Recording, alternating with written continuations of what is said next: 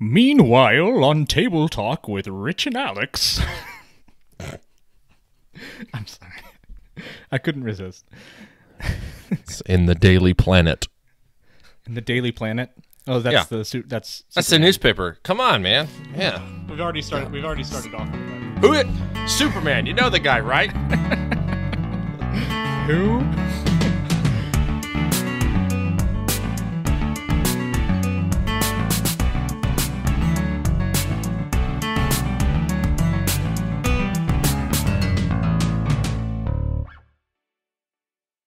Welcome to Table Talk. I'm Rich. And I'm Alex, and today we're talking superheroes. That's right, superheroes. And as you know, we like to pair beer with board games. So those are two very special things to us. We are talking superheroes today.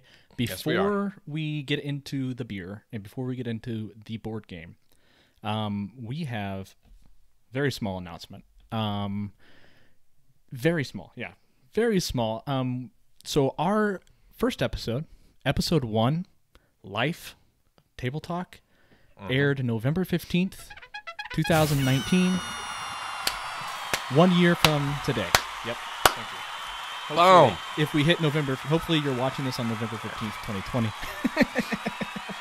Well, you know, Rich, I gotta say, usually 1 year anniversaries are more like like we're not, jokers about this, but like I feel like 1 year, in this year, right, is like someone running a marathon where there's kind of like a respect. Okay, yeah, you made it. Yeah, we chose one heck of a year to start a podcast. That was supposed to be in person and in the same room and we should have a clip of the episode 1 coming up, but sure. Yeah.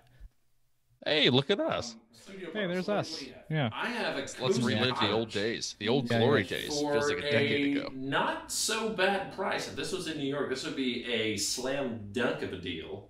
$150,000. That was a good beer that I was drinking. A very special craft brew. Known as Corona. It's so crafty. So appropriate. Yeah. So crafty. Goose Island. Looks like the summertime. Those were our first beers. Yep. First beers ever in life. I'm living in a ranch. Not bad. Yeah, it's a ranch with a horse that has way too much teeth. But yeah, it's a $600,000 purchase price For the horse? Yeah. I think we should drink to our first anniversary. What do you say? Oh, I think we definitely should. Yes. So let's talk about beer. What do you got? You go first.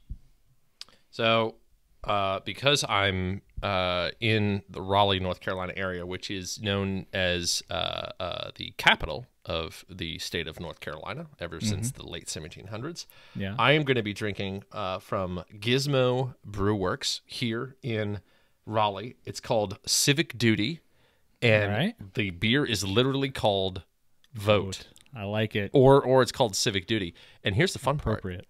There's a little QR code where you can scan to register to vote. Oh. And then, because this is brewed in North Carolina, they have even the listings of what the process is for North Carolina voters. That's pretty awesome. How cool is that? That's a helpful really thing. Cool, actually. Yeah, I like that. So cool. Given our theme of superheroes, I think it's a very superhero-ish thing. Yes. I mean, I can't imagine Captain America not voting. I feel like he would be the first one to register and vote in Brooklyn, because he's a kid from Brooklyn. So that's what I'm. Captain enjoying. America would vote. He would want you to vote as well. He would want you to vote. Yeah, you to vote. You. No, you. Yeah. So what are you partaking in? So I'm going local. We just moved to Rockford, Michigan. I wanted to support the local brewery here. There's a great brewery called Rockford Brewery. So that is what I'm doing. They have a beer called why do I always do that? I always forget the name. I want to say Duplicity. It's not Duplicity because that would be wrong. It's Duality is the name of the beer.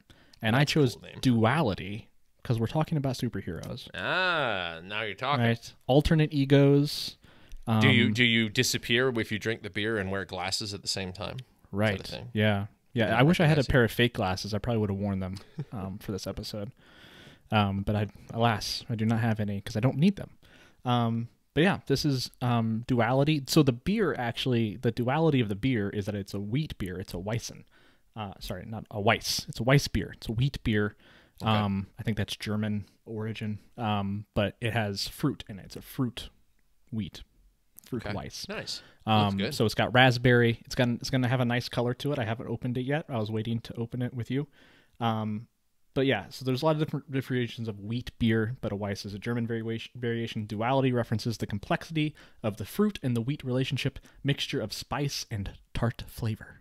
Lovely. And I forgot to actually additionally say that I'm drinking an American pale ale on here.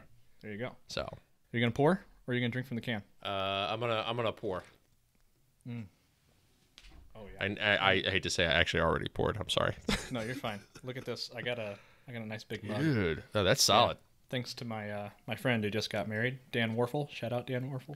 Yeah, Dan Warfel. Big fan of the show. That's great.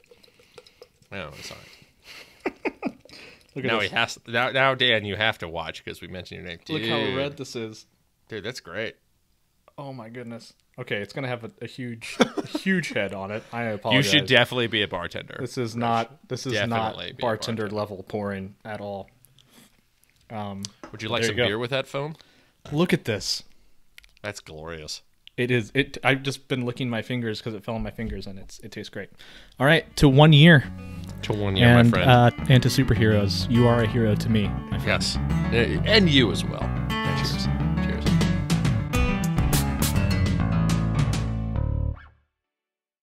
A lot has happened in Yeah. 1 year. Yeah. We have lots of updates to get to.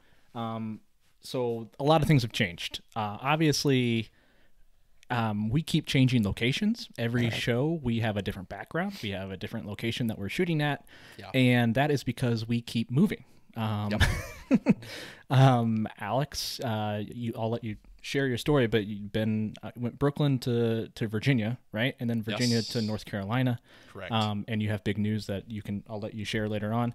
Yes. My wife and I just moved from Brooklyn to Michigan. We now live in Rockford, Michigan. So from the last episode that you saw to now, we have completely moved our lives and live in a completely different place. There's some format changes that people might have noticed that have happened in the last year. So obviously we used to meet in person. That's not happening anymore because we don't live in the same place. But we are going to continue to do this. So you as the listeners, you as the viewers, this is something that you probably would get used to. We don't we have a small audience. We're small. We have no illusions of grandeur that there's 1,000 people watching us right now. But if you are watching and you are listening, you deserve to know kind of what our thinking process is. And that's it. This is going to be it for the remainder, probably for a very long time, for the next season to come. So that's the next point on the agenda is that we are finishing up season 1, which will be the next episode that's going to launch in December. So December will be the end of season 1. We'll officially call January's episode season 2, and we'll continue to try and roll out one every month as we've been attempting to do. I think we missed 1 month this year, but other than that, I mean, it's been a crazy year. I'll give us some leniency. We've had to go through a lot for the first year of the show, but but I like this. This has been fun. It's been a great way to connect with you as well, as not living down the street from each other anymore. Yeah. It's kind of weird not being able to bike over to your place anymore. Right.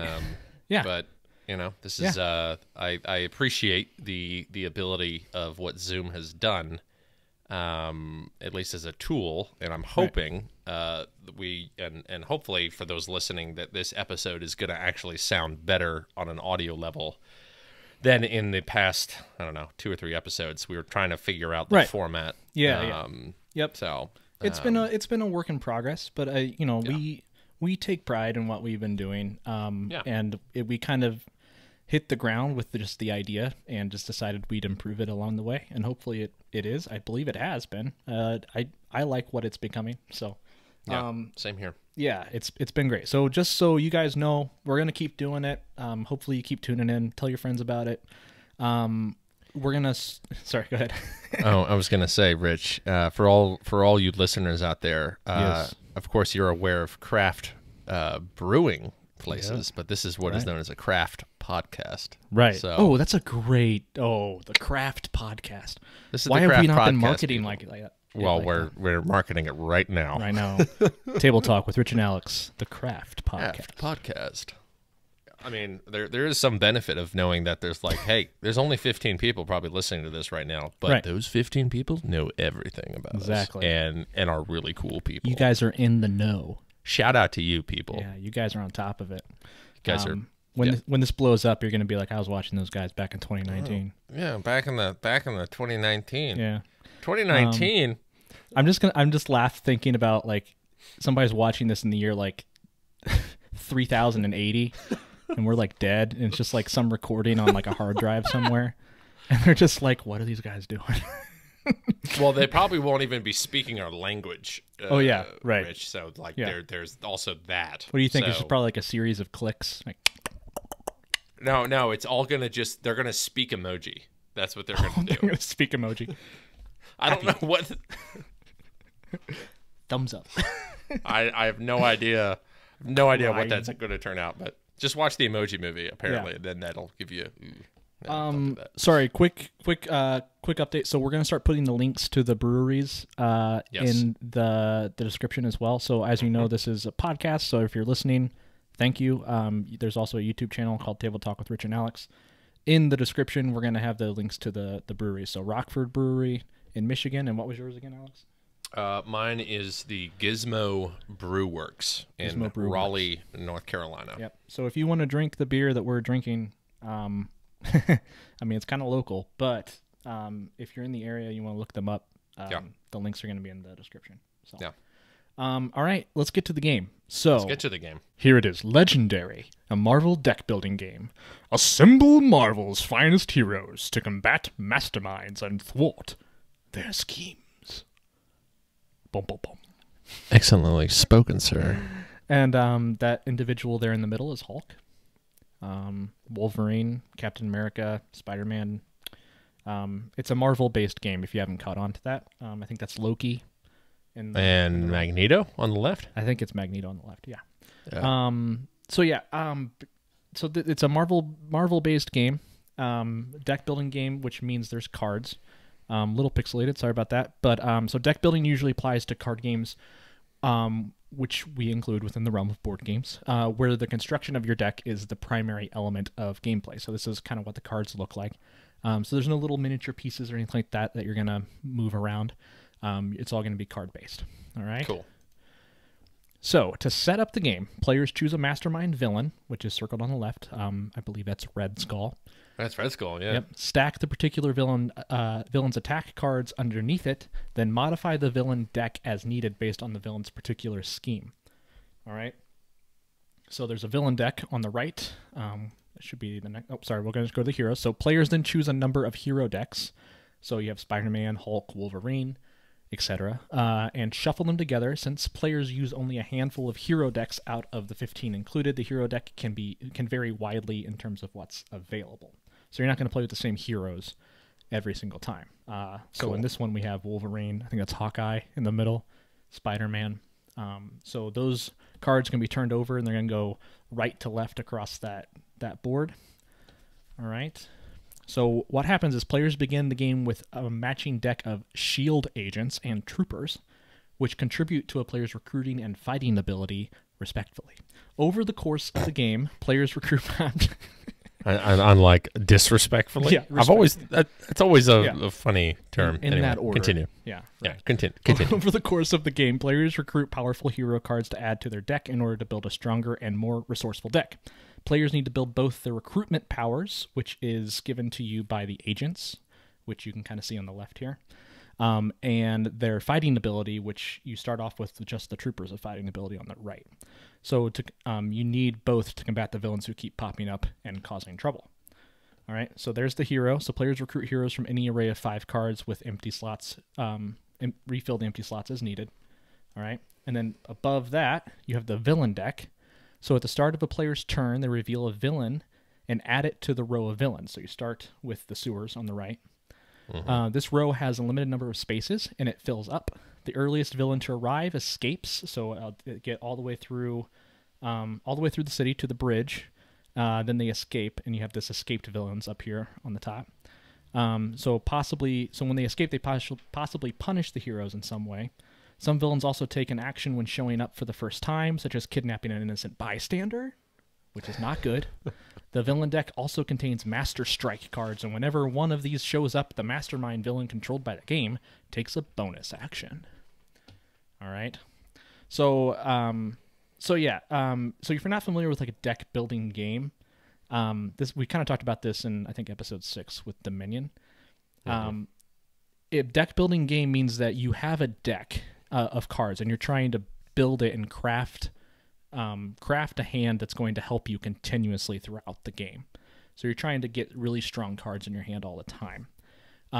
So things that can slow you up, things that the other players want you to have in your hand, are what we call dead cards, which you see the wounds and the bystanders up at the top. Right. Yeah. Those are what we call dead cards. They're cards that are going to be added to your deck that don't do anything for you when you draw them. They're just empty action cards. You can't do anything with them. They just take up space. So as players fight and defeat villains, they collect those cards, which will be worth points in the end of the game. So if you defeat villains, they have victory points that will help you to win the game. Players can also fight the mastermind. If a player has enough fighting power, they claim one of the attack cards beneath the mastermind, which has a particular effect on the game. If all of these cards are claimed, the game ends, and players tally their points to see who wins. If the mastermind completes his scheme, however, having a certain number of villains escape, for example, or imposing a certain number of wounds on the heroes, then the players all lose. So it's actually pretty unique in that aspect as well, where it's a co-op game, kind of like Betrayal at House on the Hill, our last episode. Yeah, I was thinking about that. It's a co-op game up to a certain point, right? You're still fighting with each other, but you each have the same goal, but one person is going to win the game, or you all lose. So yeah. There you go. And that's the game. Wow. Yeah. Is it truly legendary? It truly is. It truly, truly is. Then tell me, favorite moment you've had with that game with someone you've played. Is there anything in particular that sticks out to you? I've only played it once, and the thing that stood out about it for me was how really simple it was to learn. Like, truly simple it was. Yeah. And I mean, it takes some skill to kind of really be good at it. With any deck building game, you got to know what cards you need and what cards work well with other cards. You kind of have to pay attention to what you have. Right. And you play it kind of how you want to play it too. I mean, you're basically playing it as a shield agent. So you can, if you can kind of pick and choose the heroes that you want to like have playing for you, right? Mm-hmm. So if you're not a big like Storm fan, I don't know why I picked Storm. I'm a fan of Storm. I mean, she's pretty cool. Yeah, she's awesome. Halle Berry, cool. Yeah. But if you're not a big Storm fan, you just don't want to play with Storm and her powers, then yeah, just ignore Storm. Grab Wolverine or grab Deadpool or. Hey, don't take Storm's thunder there. Come on. Oh, that was good. That was really good. I'll drink to that. Thanks. Appreciate that. So what we're gonna do? It's 1 to 5 players, 30 to 60 minutes to play. Publisher is Upper Deck Entertainment. Another thing I want to do is we're going to put a link to another video that explains the game in a lot more detail. So if you're really interested in the video or in the game, we're done talking about it. we're going to go off on other tangents now. But if you want to learn more about the game, not that I encourage you to click away, but if you really do, there's going to be a link in the description to learn how to play that. So yeah. Man, I'm excited. It makes me want to play it down here. Yeah. So the first thing I want to do is I wanted to take a personality test. All right. So I'm gonna click that link that you helpfully sent me. Oh, okay. You're gonna take it too on your end. Cool. All right.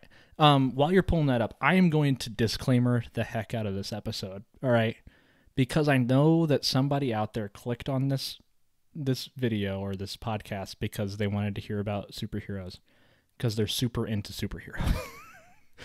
I just want to throw it out there right at the very beginning.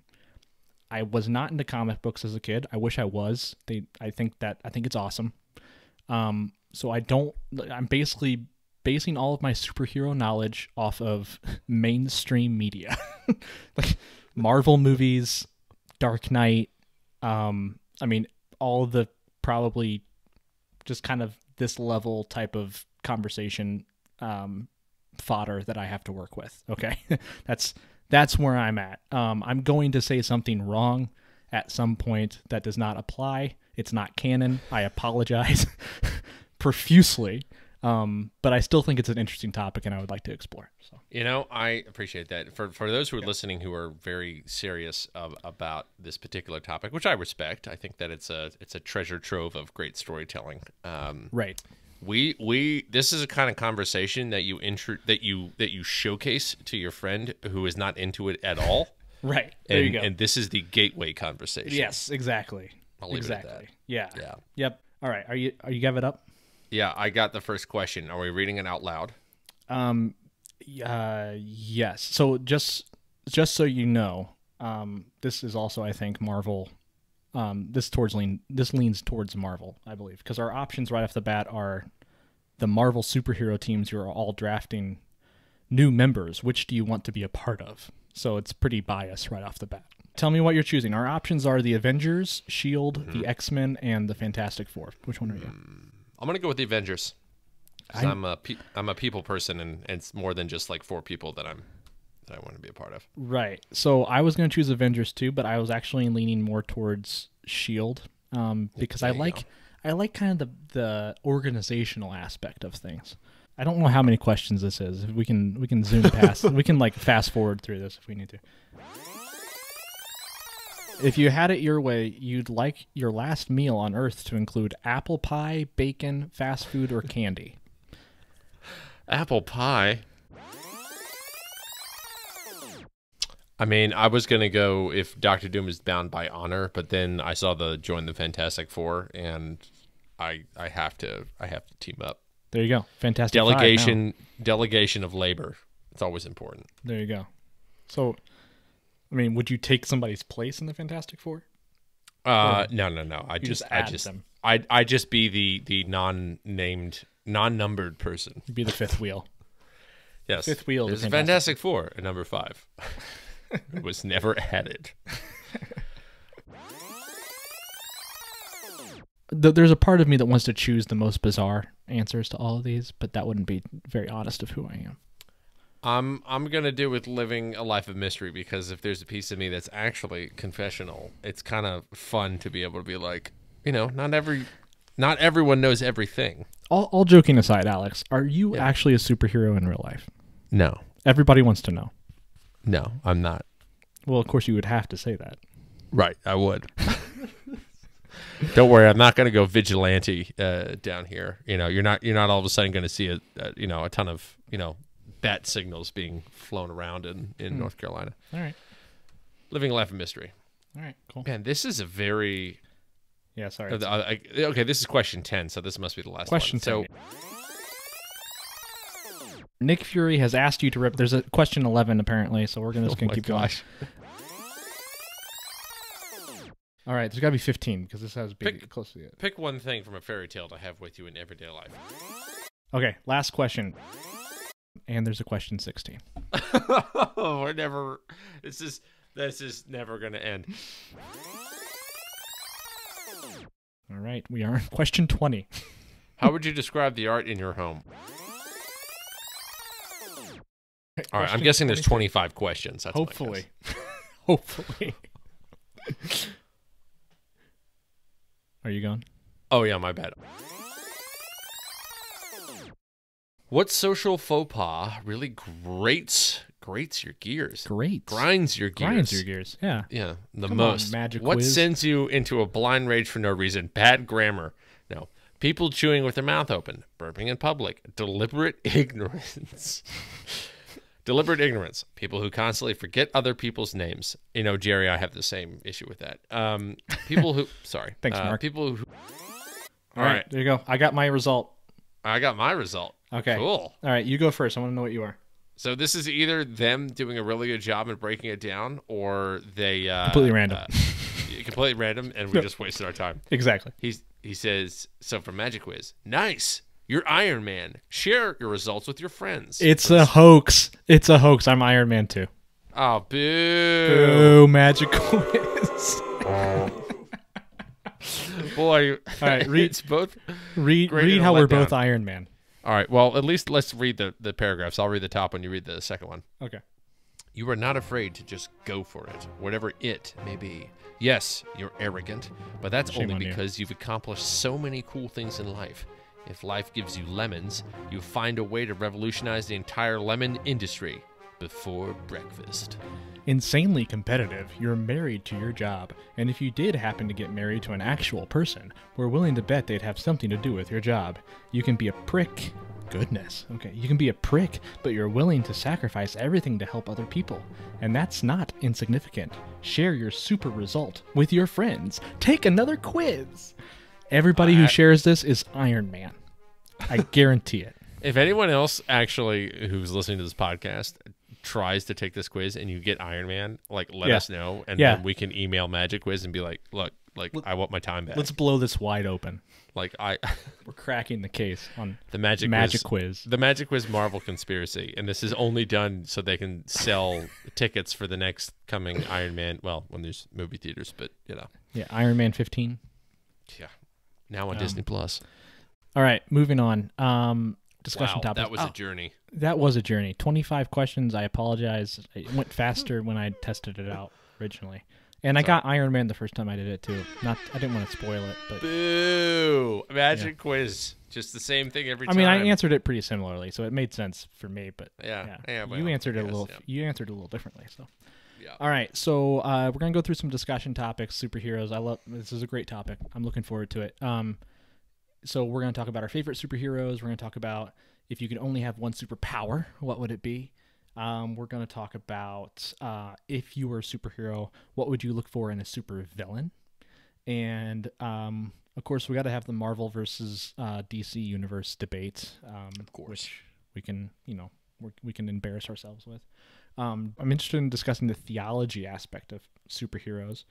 Not only superheroes, but heroes in general. Take the super off. We can discuss that as well. And then finally, as we always do, we're going to close with movie conversation and our favorite superhero movie that has come out.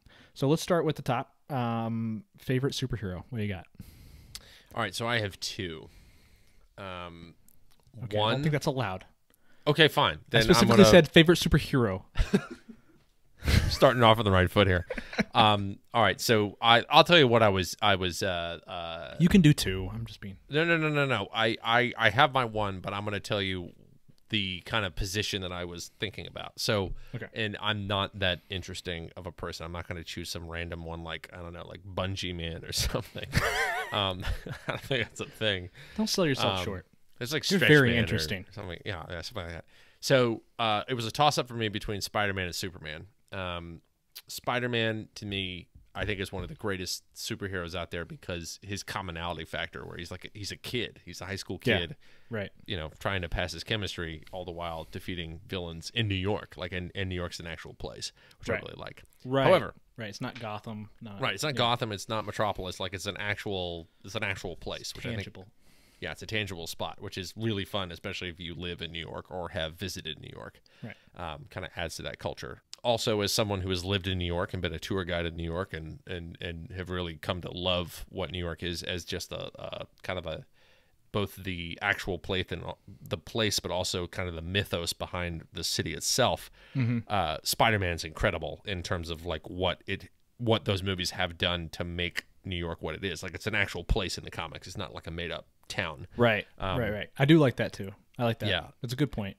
The thing though for me and Superman, and I've always thought that Superman is this way intentionally, is I aspire to who Superman is as his decision making and who he is. His morality. Kind of his moral ethos. compass, his ethos, his moral compass is it's something that I have always felt inspired by. Well, that's that's the goal, right? That's why you make superheroes. Yeah. Exactly. There you go. Mission accomplished. And I love that personally, I've always also loved that he comes from a smaller town. Smallville. Smallville. It's Smallville metropolis. It's really Is on the that nose. really where he came from, or is that just the name of the show?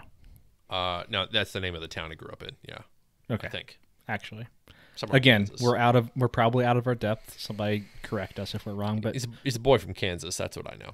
Smallville is what I know from the television series from when I was growing up.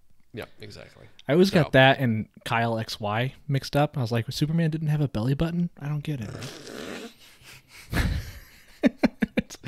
It kind of makes sense because he's an alien, technically, right? I could just see like an entire comic dedicated to like, does Superman have a belly button? Connecting the We dots don't between know. Kyle XY and Superman. Right. Just, If you don't know, Kyle XY is a television show, probably on like what, NBC, CBS, or something like that. A long time ago. It's funny. Probably just aged myself a little bit. That's all right. We're old, man. It's all right. So Superman. Yeah, Superman is mine. What would be yours? Well, I mean, so right off the bat, I knew right when I was thinking about this question that Superman was not going to be my favorite. Interesting. I don't dislike Superman. Okay. There's an issue I've always had with Superman. A few issues actually. Number one, he's way too powerful. Right? I never really understood how he had any trouble doing anything. Right? Like he's almost like so powerful that you're just like what's the deal? Like what problems do you have that are plaguing you constantly? I have a rebuttal to that later, go ahead. But rebuttal now. I want to know. So I think personally, and I remember there was a comic of his that I remember reading, and I forget how I stumbled across it, but it was pretty dark, like the situation. There was a woman on a ledge, and she wanted to commit suicide. And not good. And so she's standing at the edge of this building, and Superman is gonna go save her, and essentially it boils down to the woman saying, "Look, like, no matter what you do, I'm gonna try to do this again. Like at some point, you're not gonna be around, and I'm gonna do this because my life is this, my life is that, that kind of thing." Yeah. And so there was a fantastic visual where you see Superman be like, "Well, I'll be here. I'm with you," essentially, where he doesn't try to talk her down, but just stays with her. And so there's this one panel of him floating during the day in one position. The next panel is at night, and he's in the exact same position, still essentially guarding her, but not intervening. This cape in the back, yeah. But he's not intervening. So to me, the point where I don't always think the Snyder movies did necessarily a good job at doing this, but it's not that he's all powerful is the thing that needs to be focused on. It's the fact that he is all powerful, and he's in a world where there are not all powerful beings. Right. So he has to interact in that capacity, and almost like a kind of in a Hulk fashion, where it's like, right, yeah, sure, Hulk can smash everything, but like it's more of him controlling the power that he has. Yeah, so, right, anyway, right. That's why I like it. I respect that. That's a fair point. I will take that into consideration in the future when I encounter Superman and other various mediums. The only other problem I had with Superman. Okay. Worst disguise in the world. Worst disguise ever. Seriously. Going from glasses on as Clark Kent to glasses off as Superman. Did you ever see the 1970 Superman with Christopher Reeve? I didn't know. 70, I think it was 78, 79. I think it was 78. I've seen snippets. I have never right, and you know the theme. Dun, dun, dun, yeah. Dun, dun, dun, dun. Okay, so Christopher Reeve did actually a pretty good job in the like glasses on, nerdy Clark Kent, glasses off Superman. Okay, and he did a good job to where like it's not just the look of it, but it's also the voice that the demeanor changes. Right, exactly. Yeah. The demeanor about it, and good. All right. Yeah. So see, this is good. I'm learning. I'm growing. I'm open-minded to it. Right. Like this is great. You're right. There is a play aspect to it. There's a theatrical aspect to it. Yeah. And it's a comic book. I mean, it's like it's a comic book. Right. Yes. So I'll go into my favorite, which is it does kind of come through as a little sarcastic and probably insulting to some people. Growing up, honestly, I only knew the main superheroes, right? we have an infinity amount of superheroes, right? Infinite amount to choose from. Superman, Batman, all that kind of stuff. I was always kind of intrigued more by Batman, just because he didn't have a superpower. Yeah, right? he's just a cool twist. He was just smart and rich, and athletic, right? It's kind of pretty cool. So I would tend to lean towards Batman. But I did some research, and I was just kind of digging, and I stumbled upon something that is now my favorite superhero. It's a little character called Squirrel Girl. Okay. And we're going to have an image up so you can look at Squirrel Girl. Her name is Doreen Allen Green. Okay. Was born to Dorian and Maureen Green in Canada. When she was 10 years old, Doreen discovered she could communicate with squirrels. Just let that sink in. Squeak, squeaking, squeak, squeaker, squeak, squeaking. She could communicate with squirrels. It's her superpower. She suffered a modification in her genes for unknown reasons that granted her squirrel-like abilities, which manifested predominantly as a prehensile tail. I mean, she just doesn't like put things and bury it and then forget where it is. Or if a car's coming, she doesn't know which way to go across the street. Her powers include a furry prehensile tail, roughly 3 to 4 feet long, sizable buck teeth strong enough to chew through wood, superhuman strength and agility that allows her to easily jump between trees. Her fingers have sharp claws, and she possesses retractable knuckle spikes, which I kind of picture like Wolverine almost. Retractable knuckle spikes roughly 2 to 3 inches long on each hand. Most importantly, she can communicate with and understand squirrels, but does not communicate with squirrels telepathically. Squirrels have also been depicted as understanding her when she speaks English. That's Squirrel Girl. So she has a pretty good rap sheet, I should say. So I did some research into her. She has a lot of pretty key victories. So she has a victory over Doctor Doom, who I would say is probably the man, right? The villain. Yeah, I mean, he's like one of the big villains. Yeah, the villain of all villains, right? He's up there. Not very nuanced of a name, but, to the point. Yeah, right. Yeah. So she has a victory over Doctor Doom. She has a victory over Deadpool, Wolverine, Beast, who I don't know who that is, and most impressively, Thanos. Whoa! Yes, wow. she's said to have defeated Thanos. Now, this is a bit of an issue, and before people start getting upset with me about publishing this, right? Can be argued that she defeated a clone of Thanos. Mm-hmm. Okay. So people don't know, but there are eyewitnesses apparently within the cosmic comic world that say she defeated Thanos. Just saying. I don't know if that's before he had the glove or after he had the glove. I don't know, but it's on her rap sheet. So, all right. Well, interesting. Squirrel Girl. Squirrel Girl. I just love it. Driving the other team nuts. Oh, that's great. All right. If you could only have one superpower, what would it be? Talk to animals. Talk to animals? Really? Yeah. And I'll tell you why. Yeah, why? So, eyes and ears on the ground and in the air and in the sea is really interesting to me to at least get to hear. Because, now, mind you, some of the animals like ants, I'm sure they wouldn't have much to say. If anything, they'd probably just repeat each other and be like, I'm getting more food. Save for the winter. Save for the winter. Like they're very good investors of their time and of their resources. Yeah, they probably speak in short sentences. It's not going to be like A Bug's Life. Yeah, they wouldn't line up to for Thanksgiving or Black Friday or whatever at Macy's. Like that's not their style. If anything, they're just going right to the bank and then they're just putting in their safe deposit box and then that's what they do. Right. Yeah.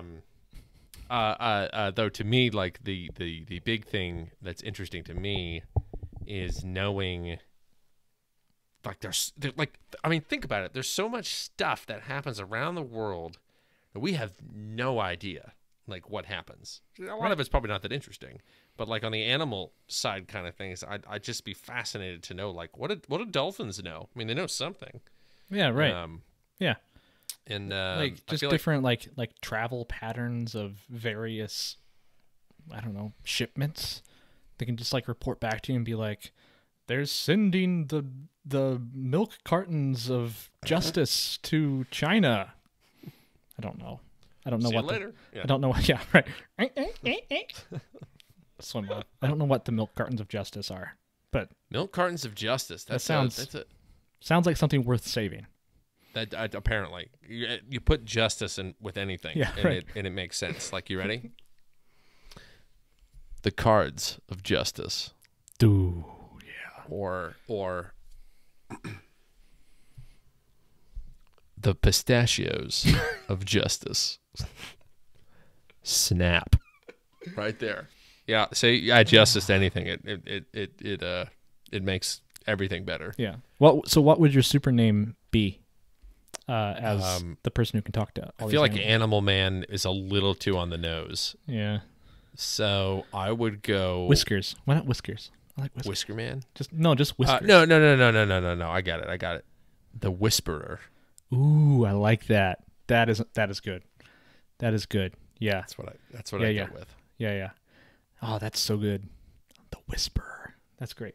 So what would your disguise be? What would your uniform, or like what would you wear? So wait, are we talking superhero uniform, or are we talking regular disguise? Like, let's talk civvies? Disguise first. Yeah, So disguise. civvies, What does your normal persona wear, and then what do you change into when nature calls? Well, there's a piece of me that's thinking if you think about how superheroes, and I was thinking about this, like superheroes usually choose an occupation that has some relation to what their actual superhero thing does. So, for instance, Clark Kent is a journalist. Oh, he's going out there in the thick of it to kind of understand what's going on. Right. Peter Parker is a photographer. He's also able to go around the city.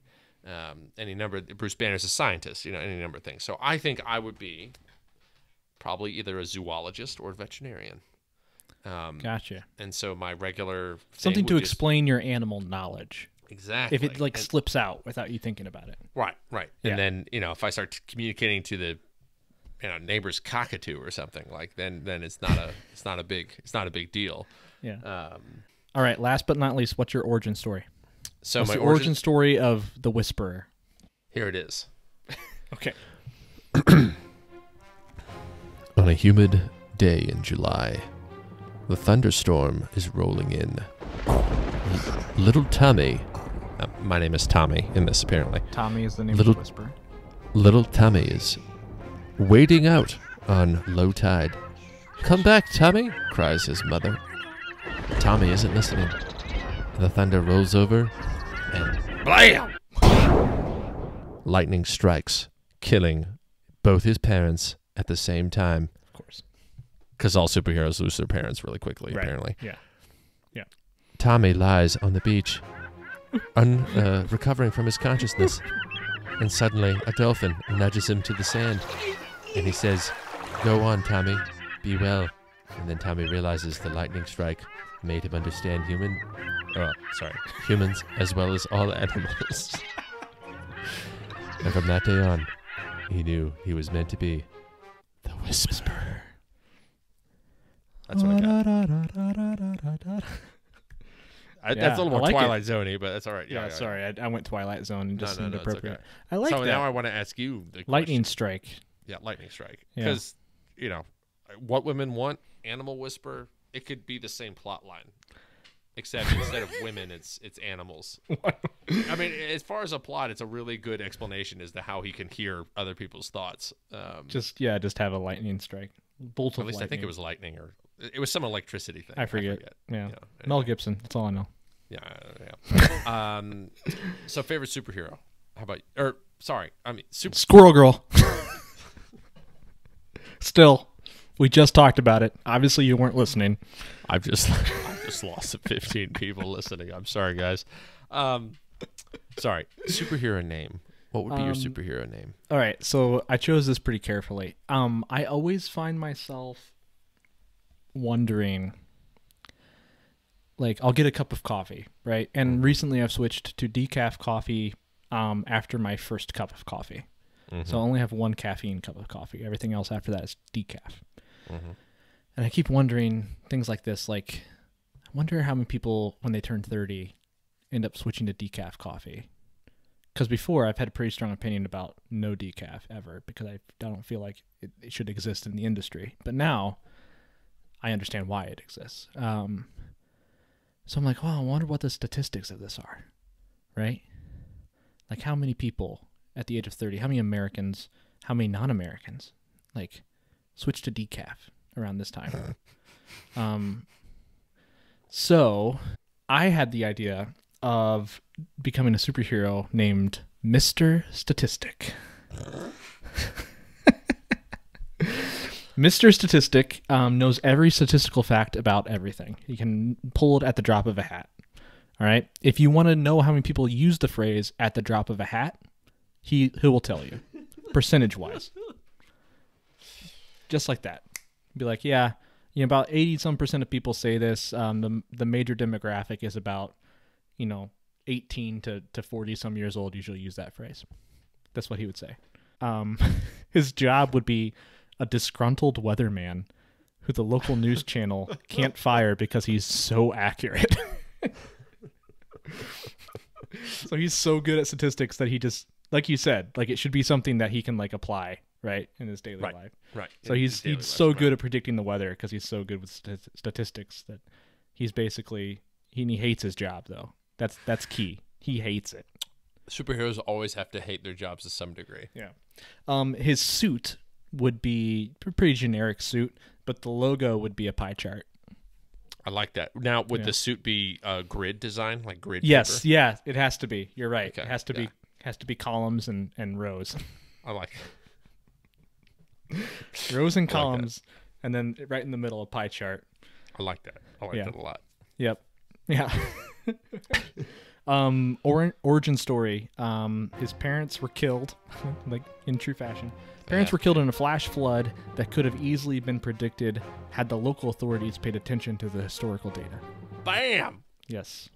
Well, that was good. Yeah, I like that. Yeah. I just that needs to happen. So if you're out there, if you're making your own comic series right now, you're creating your own superhero universe, add the Whisperer and Mr. Statistic to your universe and give us credit.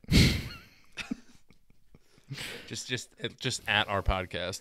Right, because if you don't, we will find you. What are you, Liam Neeson? You said you had a villain idea for me. What's the villain idea? Oh, dude, I have a great villain. You what ready is for it? This? So, in the hills of Palo Alto, David Dusseldorf wants to tap into Google as a physical being. He hooks himself up into the computer. Something devastatingly wrong happens to the electricity, flooring all of Google's mind power into his brain.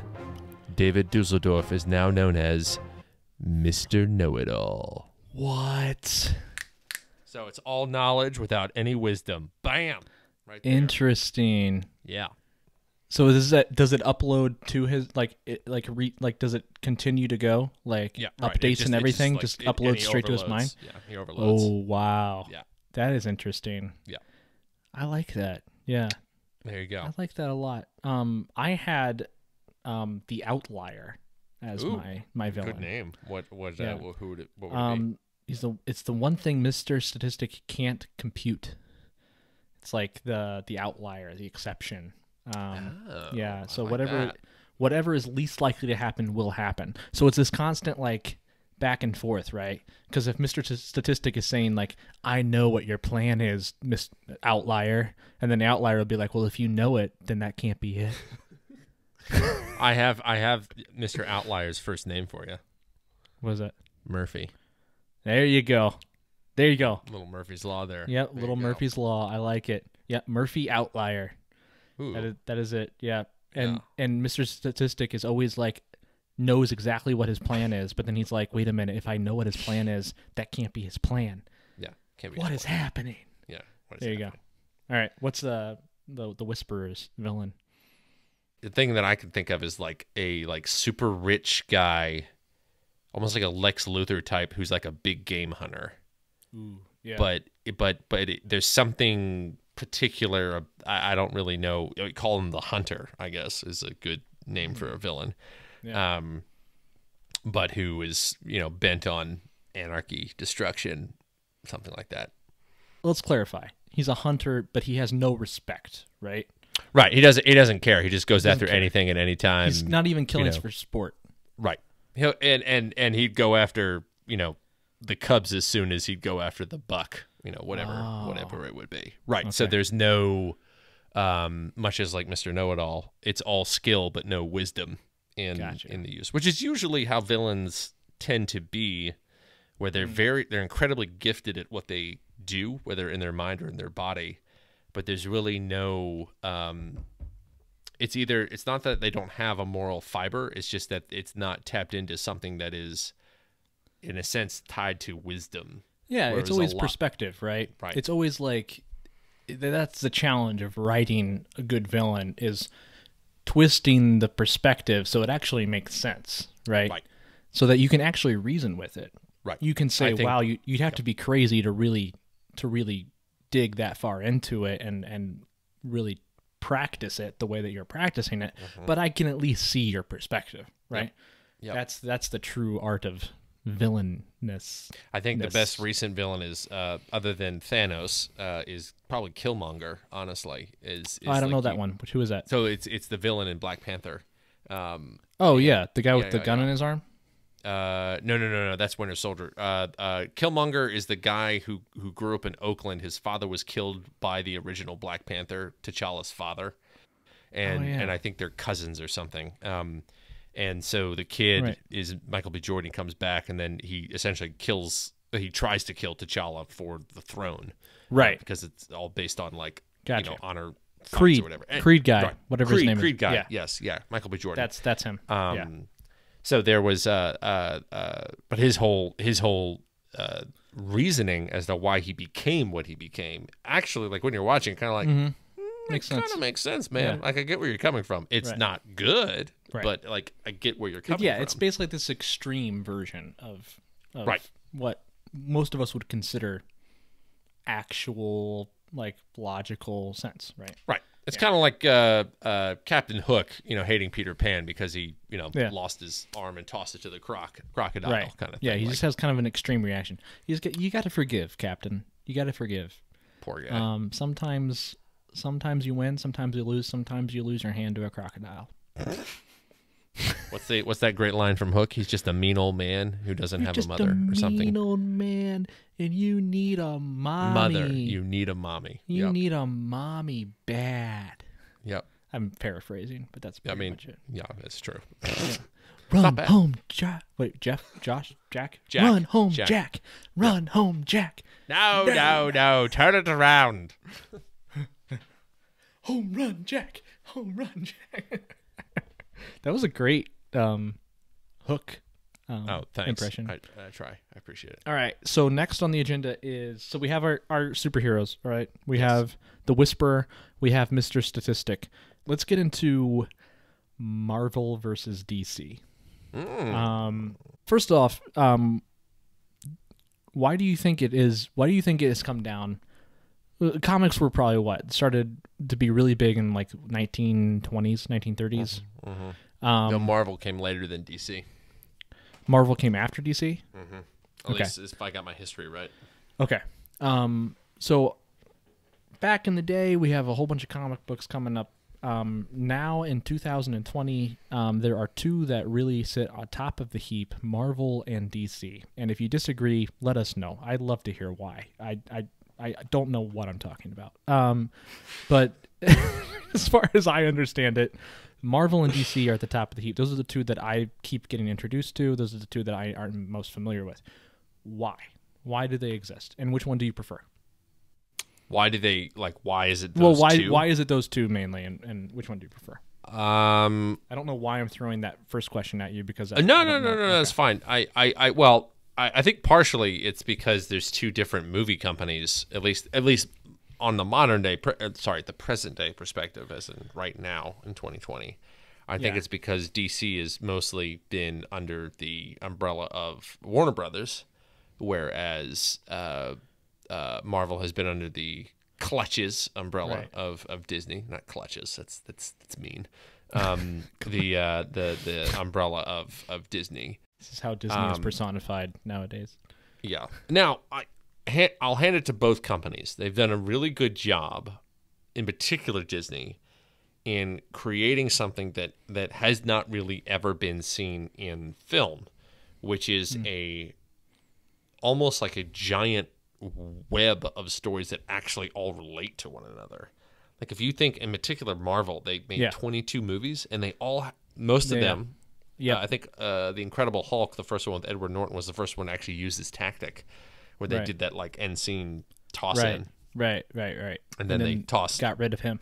And they tossed in that and they tossed him out. There you go. In walk Mark Ruffalo. Yes. Not a bad second Great, decision. great Hulk. Great Hulk. Yeah, good audible on there. And, Yeah. Omaha. But I'm also a real big fan of what DC is trying to do in that it's almost like Greek god myth style that they're trying to pull, where they kind of know that like Superman and Wonder Woman and some of these people are like, they're essentially Greek gods. They're not like Peter Parker, like awkward kid or that kind of thing. Yeah. So what do you prefer, Marvel or DC? Marvel, definitely. Like I said, my knowledge is based off of mainstream media, which is the movies, basically. And I honestly, I've been so not really anti-superhero. Like I never got into it. That's the problem, right? Like I never willed myself into the superhero scene. But I'm still fascinated by it. And this is kind of back. Do you remember Daredevil with with Ben Affleck? Yeah, Ben Affleck and what's her name? Jennifer Garner. Jennifer Garner. Jennifer Garner. Sorry, I'm butchering names. But like that came out, and I was like, man, like superhero movies just aren't my thing either. Right. Like they just hadn't hit that yet. Like they hadn't hit their stride. They hadn't hit the formula, right? Dark Knight, I'll talk about later, but really kind of was that movie for me that kind of said, "Oh, superhero! Like this is a cool approach to superheroes." And I thought it was unique. It's something that comic books have been doing forever, right? Like really studying this dark aspect, kind of this alter ego, but also like this very like you're a superhero, but it's also like it's not all sunshine and rainbows type of thing. Right. Like Dark Knight really got into that, and I liked it. And then I learned, like comic books are like this. They kind of, it's not just like there's trouble, he goes and saves the day, or she goes and saves the day, and then they come back, right? Like there is this really kind of in-depth story to it. So I've always respected it, I feel like, since I've been exposed to it. But Marvel, once the Marvel movies came out, I kind of stood away from them for a little while because I kind of had that approach, or I kind of had that mindset. And then I don't know if it was when I got Disney Plus or what, but they were all there, right? They're all accessible, and I just started watching them. Just kind of, I looked up, how to watch them in chronological order, right? And I did it. I watched them in chronological order, starting with Iron Man. I didn't do any of the television series. I didn't watch Agents of S.H.I.E.L.D. or anything like that. Right. But yeah, I watched them in order, and I got really into it. And now, I would say I'm a Marvel fan for sure. The one thing I will contest of what Marvel has done, and I don't think it was intentional, but I feel like now most movies are Marvelized in the sense where if it's a big movie, more than like, I don't know, 100 million kind of thing in budget, there's always that like, let's sequelize, and let's like continue to kind of essentially milk the product as long as you possibly can. Right. I think the notable exception with Marvel, and this is part of the reason why they were able to do it so well, is that they have comics spanning almost 50 years worth of canon that they're pulling from. Right. And this was the piece that always made me a little hesitant. Oddly enough, was Star Wars, which is a incredible. Like to me, the original trilogy is something that was one of the main inspirations by why I got into movies in the first place. Yeah. Like, how do you end it? Right. Whereas Marvel, like they knew how it ended because they were basing it off of already pre-written work. Yeah. Yeah. So that's the one thing that I'm always hopeful. Yeah. So I'm always hopeful with comic books in that it's like, look, yeah, they do string you along, but they actually have like they're basing it off of something. It's not just like coming up with it. And this is a major difference in the mediums, right? Like comic book is looking for characters that are repeatable, right? Right. That you can put in a lot of different situations. Like you're like you buy the next comic, like you don't really want there to be an end. Because you're used to kind of, it's like it's like your favorite television show, like whatever you watch. If you watch Big Bang Theory, if you watch whatever, right? Like I don't know why Big Bang Theory came to mind, but like you watch the show because you like the episodic aspect of it, right? Because those characters are meant to interact with each other. The writers built them that way so that they can interact with each other in a lot of different situations. Which is where you get TV tropes, right? Because writers have to throw situations at these characters. With a movie, characters in a movie are supposed to have a beginning, middle, and an end, right? Right. Very compact. So when you try to take that character from an episodic timeline to a movie timeline, there's a little bit of artistic challenge to that, I would think. So. You know, it's funny, and I remember hearing from a friend once years ago, and he would always be someone that always had a big old book like that he'd be reading, and he'd always have it around him, and I was always like, you know, man, like what's wrapped the deal? Like you're big book, basically just big old book. No, but I was always asking him, I'm like, dude, why some water? They called him Biblioteca. There's sandwiches in the refrigerator. His first name was Dewey. Library joke. Librarians everywhere are rejoicing. Yes, exactly. Bring back Dewey Decimal. No, but the thing that he told me, and it totally changed my mind about those like really long books, like I don't know, kind of Monte Cristo. Some of these like these classic books that are like, you know, as big as a yellow, Moby Dick. You know, Moby Dick, a yellow book. Yeah. And his whole thing is like his whole theory was the longer the book, the less quickly I would feel obligated to read through it. So his whole thing was that he was actually able to like be with the characters more. Right. Yeah. Kind of. And the more I thought about it, like, oh, that's kind of like stew in it, which is kind of what TV and Marvel does, which to me was kind of like, and that all of a sudden it kind of the light went on, and I was like, oh, this kind of stuff is really enjoyable because you know you live with it for however many months while you're reading. Right. Yeah. So, I mean, in this argument, right? I think it's a no-brainer. I mean, I am interested in other people's opinions. I think it's a no-brainer. The Marvel series has captured that episodic aspect, right? It feels as true as it can be to a certain degree to the comics. So yeah. I have always wondered, outside of Marvel and DC, I always figured the answer was yes, but I didn't really know for certain if other universes existed, like superhero universes. What was competing with Marvel and DC to get to the top? Like, do you know any? Well, I know of two comics. At least I think they're called Vertigo comics. Oh. And then so you can't look at them for very long without yeah without it's hurling. Bad. Especially Jimmy Stewart. He it's bad. Yep. There's superheroes everywhere. Mary, what's going on? Oh, what's going on here? I can't see, but I got the cape in the way. Mary, I don't take the moon, Mary. I'll lasso around and pull it down with my super lasso. With my super lasso, yeah. Now we're going Jim Carrey on that. No, the other one I knew of was Dark Horse Comics, which I think used to publish some of the Star Wars comics before Star Wars got brought in by Disney. When I'm assuming that now Marvel releases any of the kind of Star Wars comics, because there are comics of Star Wars that out there. All right, did some research. I'm going to list them off for you. All right. Okay. The Kirbyverse, the Ultraverse, the Valiant Universe, Project Superpowers, Red Circle, Irredeemable, Dakotaverse, Wildstorm, Invisible, Terra Obscura, The Boys, Black Hammer, The American Way, Top 10, and Astro City. Those are all different superhero universes, with Astro City arguably being one of the most popular. This universe is a busy place. Or I guess multi-universes at this point. Multi-universes, yep. So, okay, last thing, I guess not the last thing, because we are going to talk about our favorite movies. The Theology of Superheroes.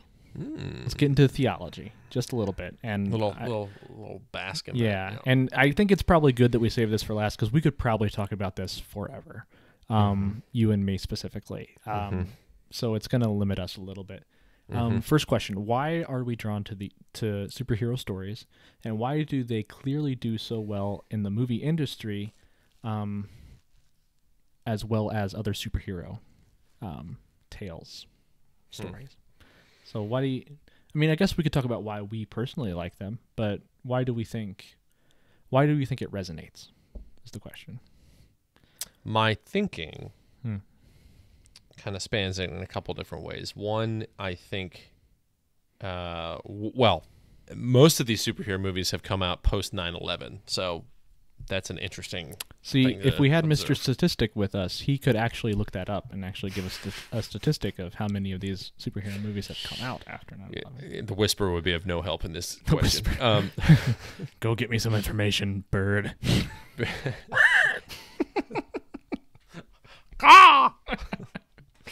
The problem is he keep asking the crow, and the crow would be like, nevermore, nevermore, am I done with you. So I think that some of it has to do with it gives a certain structure of moral choices, because I still believe that it's like if we were we are of a sentient kind of being. So like we make choices sometimes independently of our biological function, which can either be really cool, like baseball, or it can be really frustrating, like most other things in the world. Right. So I think there's a piece that we are drawn to when characters are forced to make really tough choices, and they have the courage to actually make the right choice. And it feels like the right choice. It's not just like, he made a so-so decision, or she did a wishy-washy job. Like it, like there was actually like, no, the pressure's on. The pressure's right. on. And Wonder Woman takes the sword and takes on, whoever it is, the God of War or whatnot.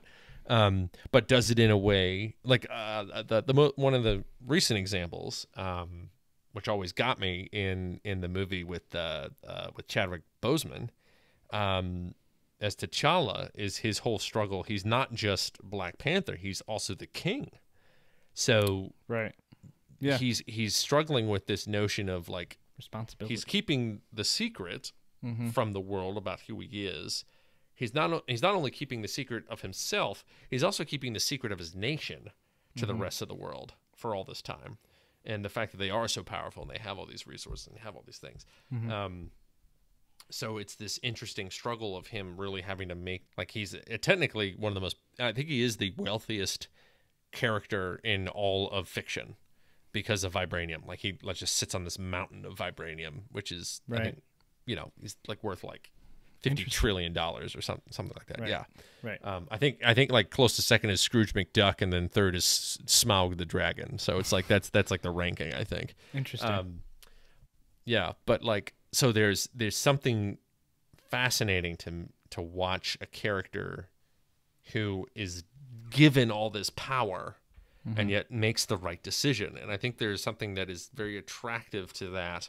I don't think it's by accident that we're attracted to that. Right. But I think that there's a piece of that in particular anyway that sticks out. It's like amplified, right? It's just this amplified aspect of humanity that seems like, because you always have like super speed is like there's a formula, right? There's like we just went through it, right? here's my character's ability, my superpower, and then this is how this superpower came to be. This is, you know, why. And it's, I mean, I don't think it's no surprise to me that, you know, that it resonates so much with us because we are heroes, right? Like in our head, like we're all like so heroic in our heads, right? I mean, that's kind of, I mean, I honestly think that theologically speaking, I think like that we're all kind of living out this heroic narrative in our heads. And it's why it's so traumatizing when bad things happen, right? Because yeah, it's you're like, it's why like me? this isn't supposed to happen to me, right? Like Right. this is supposed to happen, and this is supposed to happen, and then I'm supposed to go through this. Like, yeah, I'm supposed to go through trials, but like at the same time, like where's the end, you know, and where is it at? Right. And there's an identity behind that that's, you know, not actually very healthy when you really think about it. But to see it played out on a screen, you know, and it's the same, I feel like, with any movie where, you know, it's a happy ending. Like that's a reason people are drawn to these stories, because it's like you feel like that's how your life should be in a certain way. It has a lot of religious implications too, where Right. I've always thought. I mean, I've always thought that Superman is literally like the comic book version of Jesus of Nazareth, of just being like, there's this person who has been sent from his father to a different world, Right. who was born in a small, insignificant, quote unquote, Right. town. Do you know if that was actually the like allegory behind it? I don't know if that was the specific allegory. Okay. But it can be something that can be easily drawn, if nothing else, again, because of its, and this is the thing I've always found interesting about Superman, is the emphasis of having ultimate power but not using it. Because it reflects a lot of like the way that the like even how the Gospels are structured as just a narrative, is that there's all these times in which the hero, who in this case is Jesus of Nazareth, will be in these situations where he could or could not do something, and he chooses not to. He essentially abdicates his power for a greater good, a greater cause, you know, that kind of thing. Yeah, right. So there's a piece of me that's always intriguing about that, and I think that there is that sense of like, oh, that'd be so interesting to have all that power, and they'd be like, not gonna do it, I'm not gonna use it. I mean, it's almost like a magician refusing to just like participate in the magic, but like, I don't know, just like, but still having the aura of a magician. Yeah, and having a good reason not to. Right, exactly. So, and it's interesting. Yeah. But that's you're right. It will the religious aspect does play a huge role, and I'm comfortable talking about it. We haven't really talked about it, but I mean, we met at church. We're both believers, Christian, and yeah, it's interesting now being so into stories in my older age, and like stuff like The Matrix, like stuff that like I really enjoyed. It's like this resurrection aspect, and this like all of that is very prominent when we talk about heroes. We talk about narrative heroes specifically. It's part of the heroic journey is kind of this resurrection, finding joy or finding peace in the chaos at the end, right? And finding gain in the loss is part of that. So this resurrection aspect is huge. So yeah, part of me is, you know, it's like yeah, I mean, I feel like that plays into the superhero conversation, because superheroes are constantly going through that, right? They're constantly going through this struggle. They're constantly having to kind of this concept of dying to self, like you said, like having the power, the capability, realizing that they either can't use it or shouldn't use it, or that it has to be controlled in some way. Like yeah, that's that whole conversation feels like just a very amplified way of talking about yourself, right? Too. Understanding. I mean, you know, honestly, too, like a great example of this, and it's not even a superhero movie, but I think it talks about someone who is a superhero in their own mind, like what you have very astutely put Yeah. is Groundhog Day. Yeah. Because Phil is the hero of his own Absolutely. self. Like Absolutely. he thinks he's the greatest, the greatest things in sliced bread, and Right. he's the weatherman in Pittsburgh, and he's like, I'm gonna do great things, and Right. and he doesn't like Larry, and he hates the place he was at last year because it was a flea bag, or whatever he said. Yeah. But what's really interesting is that when it's literally in the movie, he dies to himself several times, and then he realizes that he has to actually die to self, where he is not the focus. It's his purpose is to be with, to help other people. Yeah. And it's not even to like impress Annie McDowell's character, Rita. It's not even to impress her. It's to literally help other people. And like there's that great line where she's like, hey, do you want to get some coffee? He's like, hey, can we get it? I'll do a rain check. I gotta run some errands. And she's like, some errands? And then he like goes and saves a bunch of people and then comes back. Right. Yeah. But it's that notion of like the what's the old saying? If you try to save your life, you lose it, and if you try to lose your life, you save it. It's like it's the opposite of what you think it's going to be. Yeah. Where like that's the intrigue I think with Right. superheroes is Yeah. I don't know. It's knowing. I don't know. It's power with wisdom. I've thought that I'll still stick to that because I think that Well, most. Yeah, Go ahead. it's the classic Spider-Man quote, right? With great power comes great great responsibility. Oh, it's not donuts. I mean, we can look it up. Oh, okay. Great power comes great. I'm watching the director's cut or something. I don't know. Oh, Release Uncle the Snyder Ben.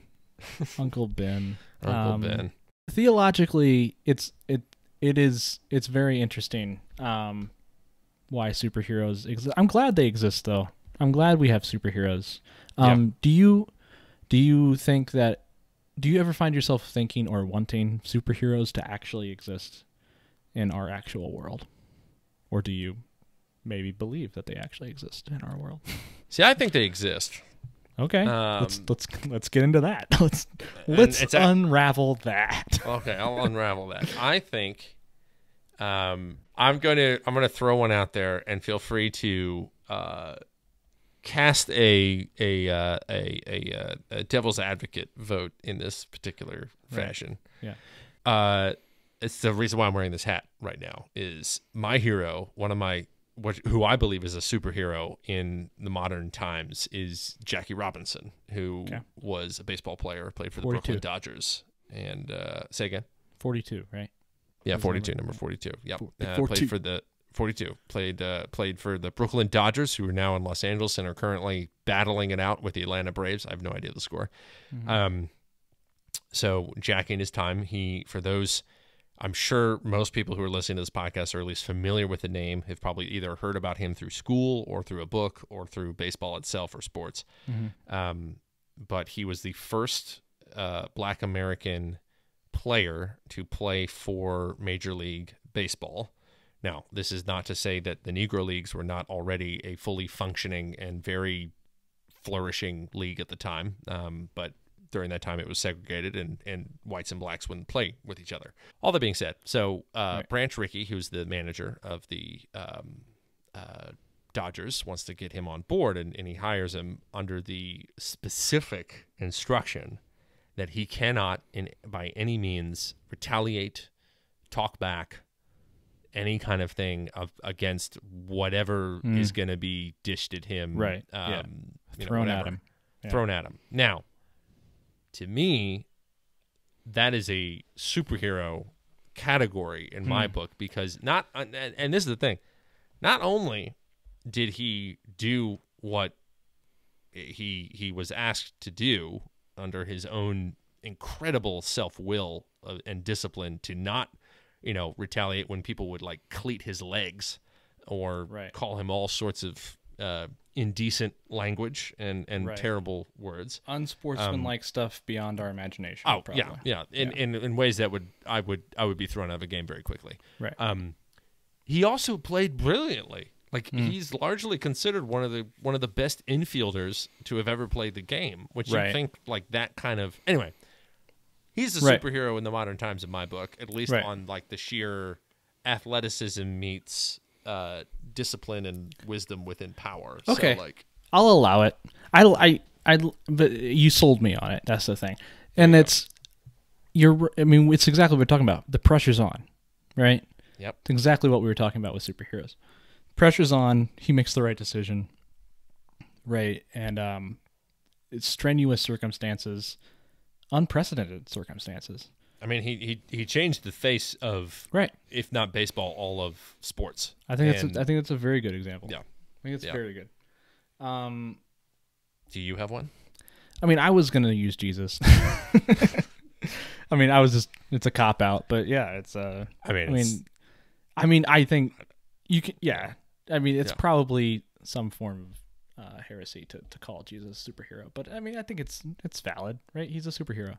So name me one thing that you think when you read about him.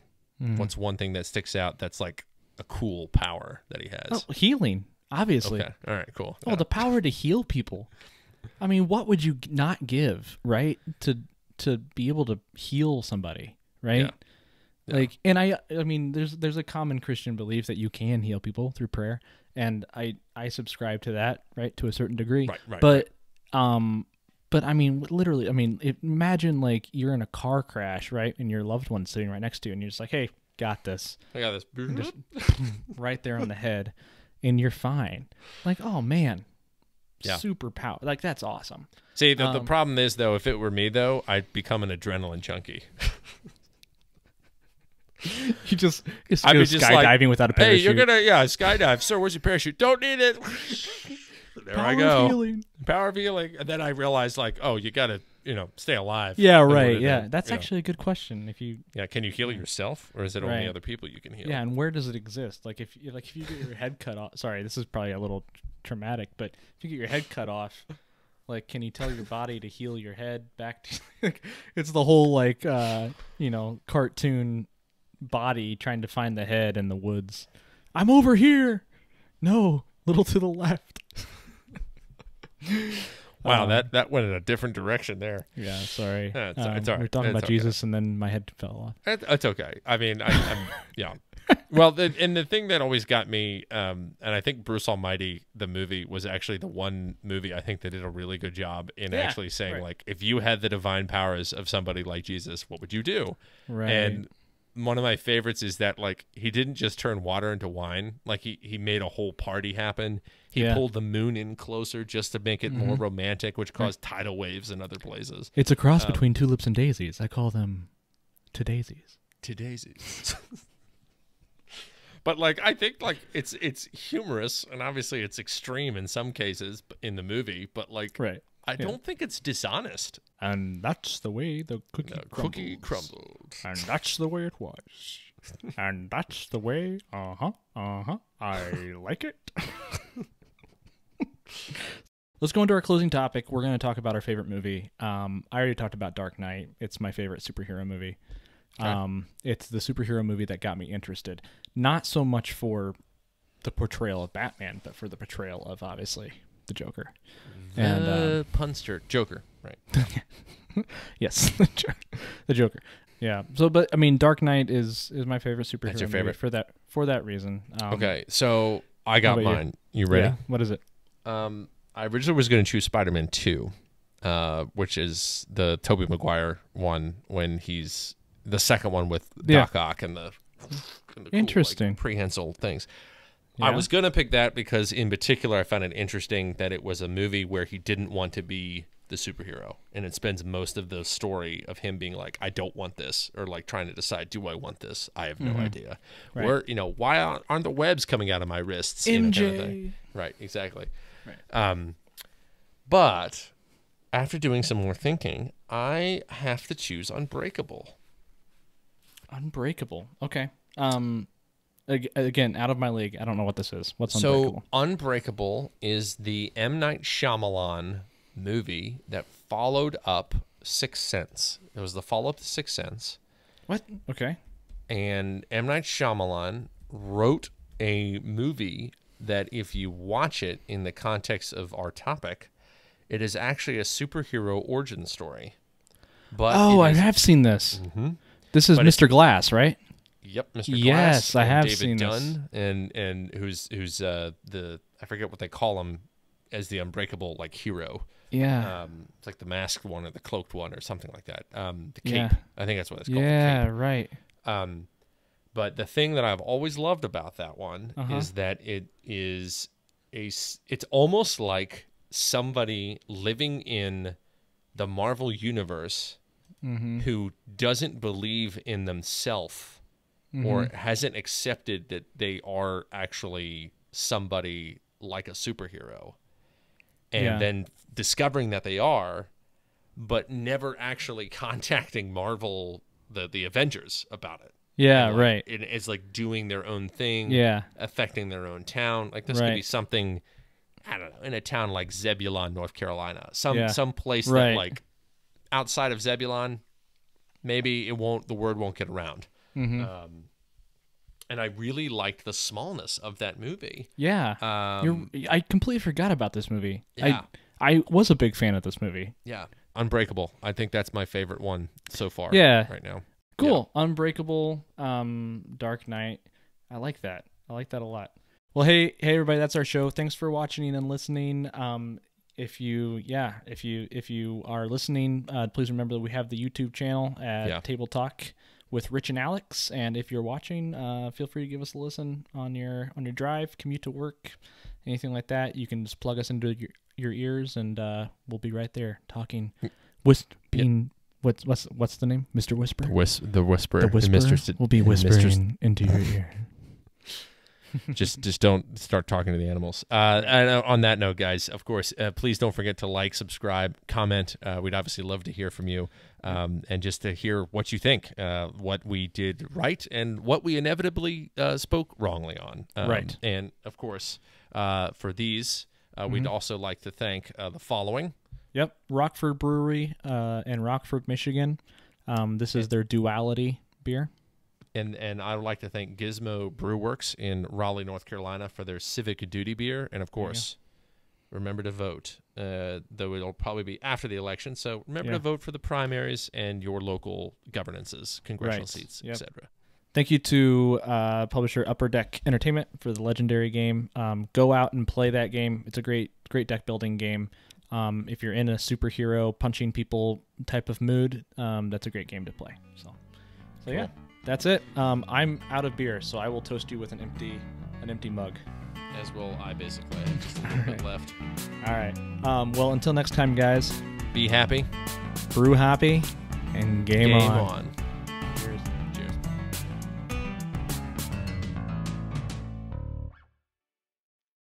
I want a Pilsner, sir.